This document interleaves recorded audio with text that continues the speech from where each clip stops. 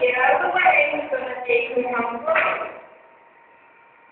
So that gives us the opportunity to very easily move that hind end.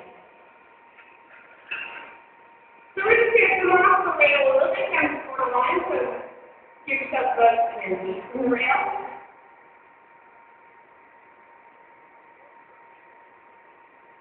And as that barrel swings out, you guys are going to start your circle. So timing is really key to our transition to a trot.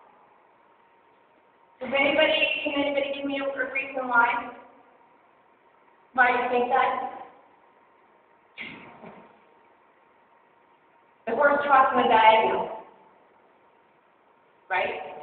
And we always have that old adage of has to go rise with the foot on the wall, right?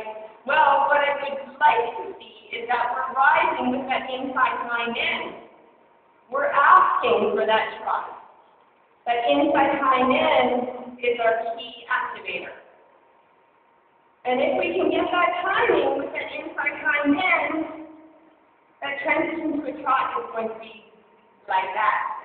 It's going to be quick and dirty and easy for that horse to get into it. So let's go ahead and figure out where our timing is again. Listen to that arrow. And as we're going to kind of build a little energy, we're going to go right into a trot or a jog.